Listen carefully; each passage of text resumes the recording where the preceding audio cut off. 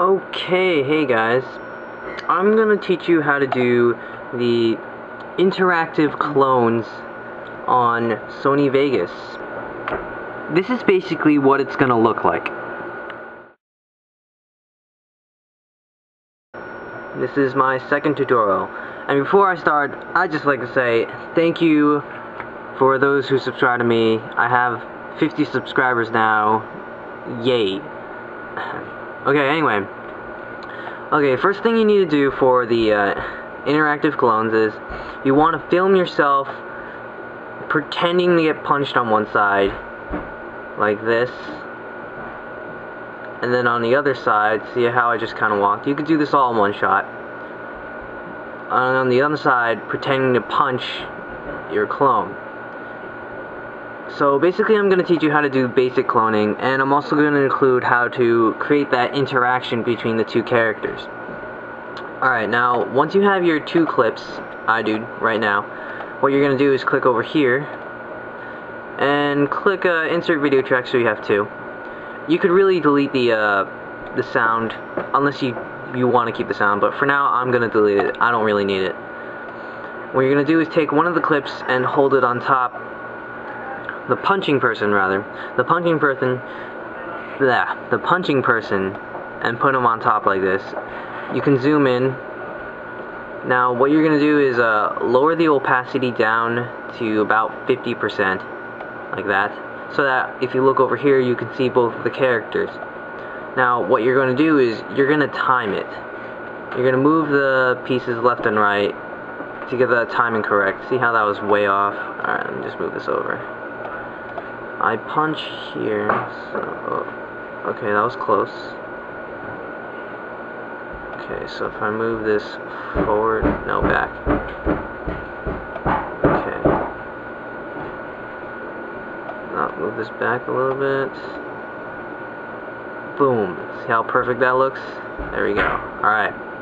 Now we can put this up on full opacity. Now I'm just going to trim these off. I don't really need the beginning half. I'll just move it down together like that. Okay. Now what you want to do is you're going to go to the first one and click Event Pan / Crop. Now once you get here, this only works for Sony Vegas Pro. Okay, it doesn't work for any of the other Sony Vegas programs, like Home Studio or any one of those. So you're going to go down here and click Mask. Okay?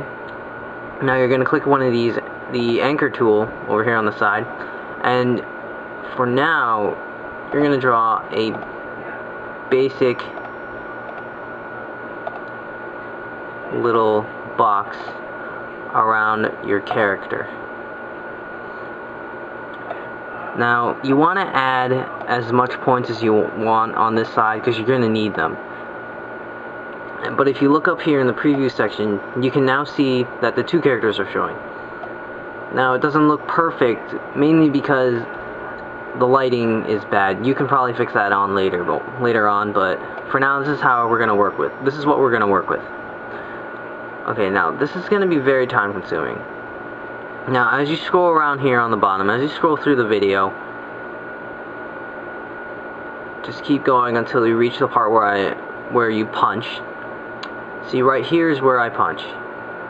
Now what you want, this is going to take a long time, so you want to zoom in. You're going to use the left and right arrow keys to find the right positions. The first punch is here. Right here you can see how the arm is crossing over the middle line. And basically, what you're going to do is you're going to click this normal edit tool button over here, and you're going to drag the pieces over at the right spot where the arm is. So you're gonna get something weird like this.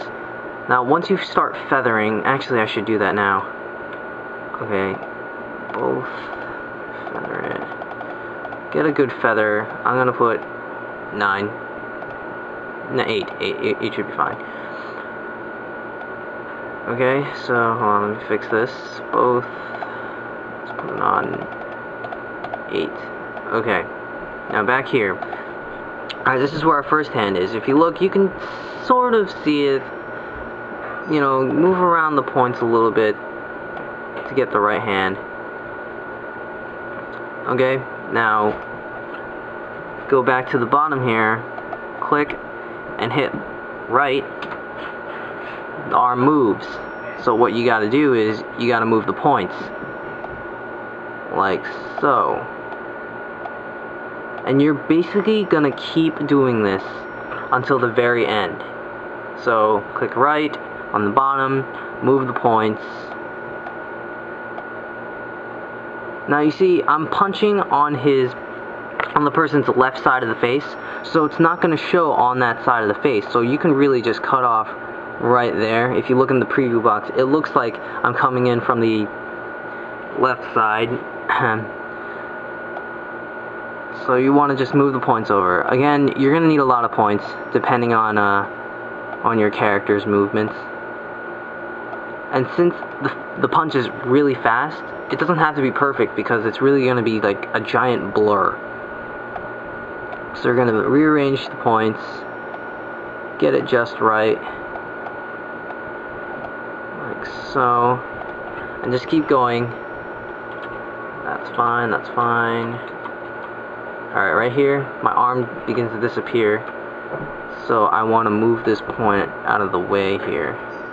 Move this point down too, because I don't want the... There we go, that's good. Oh, right here, just move that there. Then my arm comes up here, so I want to move this down here. Move this here. Actually, move that there. Move that there. Move that there. You're gonna just keep going on with this. This will take a while, but it's worth it in the end. Move the points over again. So this is basically how cloning works. You basically cut off one end of the video and let the other side play. Now here I'm getting back up, so I want to move these over so that my other clone doesn't run into it.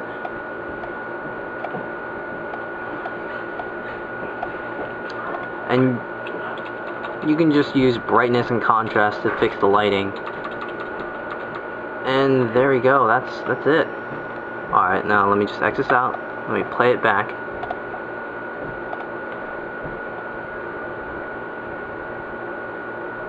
And there we go. And punch. Again, you can fix the lighting, you know.